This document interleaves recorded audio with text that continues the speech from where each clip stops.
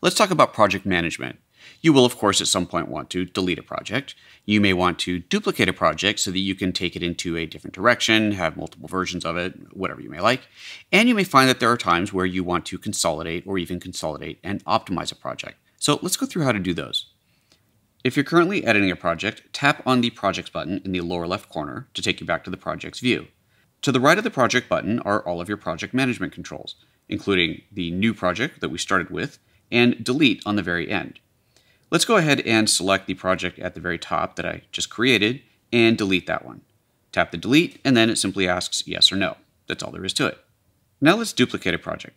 Let's say that I've been working on this project here, and I'm thinking about taking it in a different direction. Maybe I want to try some new editing techniques, or I just want to try a different direction for the story that I'm telling.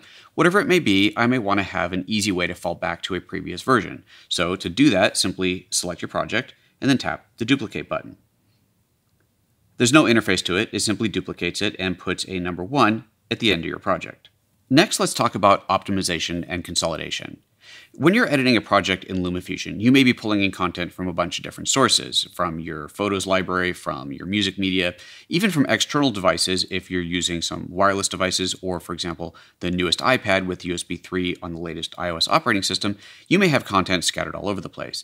And if performance is ever not quite what you expect, consolidating and optimizing could help with that. Consolidating brings all the content into a single location inside of your iPad, and the optimization option will actually re-encode or optimize your footage to ensure that it plays back smoothly on your device. What it will encode to will depend on what your hardware is and also what type of content you've fed it, what is in your project. If you're working with super high resolution video that may not be playing back smoothly, then LumaFusion will optimize that to ensure that it does. To do this, simply select a problematic project. Let's just say that this NAB highlights one here is giving me trouble, and then tap on the Optimize button here.